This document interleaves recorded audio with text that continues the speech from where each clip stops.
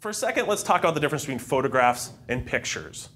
Now, I know a lot of people watching this class, especially in the creative live space, are photographers. Now, this is a fine line that I have to walk, because let's face it, anybody can take a picture today. We've all got cameras. All of you right now probably have cameras in your pockets. Everybody watching has at least one camera around them, because our phones can take beautiful photos. And anybody who says that the iPhone doesn't take really good photos doesn't know what they're doing. Because I have canvas prints blown up on my wall that I've taken with my iPhone. Or Android. I'm not going to play favorites. Sorry, I'm a Mac guy. It's just the way it is.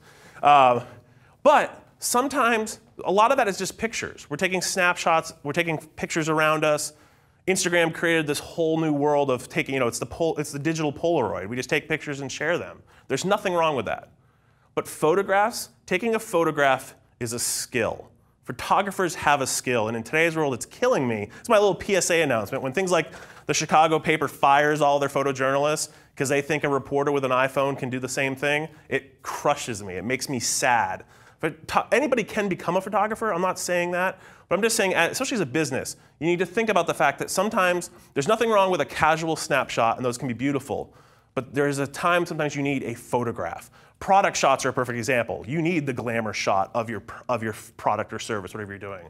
But sometimes so there's that balancing act, and I want you to just think about it as you're going forward. I don't want any small business to be scared of using photographs because they don't have the latest equipment or they don't have the budget to buy a big camera. You don't need that. But at the same time, there are times when you need to hire a photographer, when you do need those skills. And it's not, we're going to talk about this more, it's not about the camera, right? It's about the person and what they're doing with it. I can give the most top-of-the-line camera to anybody, and they won't be able to, they'll take snapshots. On the flip side, I can give a little point-and-shoot camera to one of the best photographers in the world, and they'll take gorgeous photographers, because it's the eye of the photographer, and you can develop that over time. But I just want to make sure, because I always get worried.